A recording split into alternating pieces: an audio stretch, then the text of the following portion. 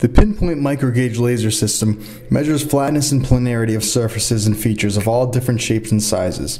This video provides a brief overview and some examples.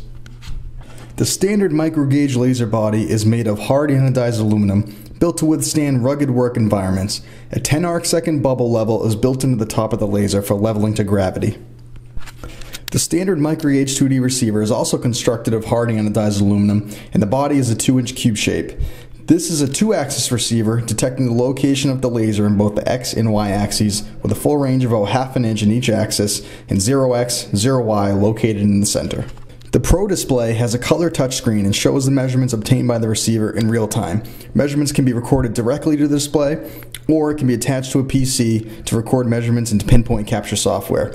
The Pro display features onboard applications such as the bucking in program, which can be used to set the laser parallel through 2 reference points for straightness applications. The Pro display can connect to 4 wide receivers and 4 wireless. It has a USB and an auxiliary output for connecting to computers or control systems. The leveler rotation mount allows rotation of the laser through a full 360 degrees, thereby generating a laser reference plane. It is equipped with a locking knob as well as a fine turn adjustment knob, and underneath there are 3 fine adjustment knobs for adjusting its level. The leveler rotation mount can be attached to a tripod. Now let's go over some common ways to measure flatness using a table as an example. The first method is leveling to gravity. To start, the laser is placed on the rotation mount and clocked symmetrically to the pitch knobs underneath. Observe the bubble level and adjust the pitch knobs until the bubble is level, then turn 90 degrees and repeat. Once it is level for a full 360 degree rotation, this establishes a laser reference plane that is parallel to gravity, and any location on the table can be measured relative to this plane. So pick any location and zero out the reading if preferred, then move the receiver point to point and find locations that need adjustment. Often, technicians will measure the flatness of a surface independent of its relation to gravity. There are 2 main approaches here, the bucking in method and the interpolation method. Bucking in for flatness means to dial the laser parallel 3 points on our surface, which is necessary for creating a reference plane, and then typically zero out the reading so the operator can quickly scan the surface for any high or low spots. A 3 receiver combo, 2 standard and 1 transparent, laid out in an L shape, provide a major advantage here, and it's easy to see why. First, zero out each receiver at the same location on the table, thus equalizing the scale on all 3 receivers. Next, form a 90-degree L-shaped pattern.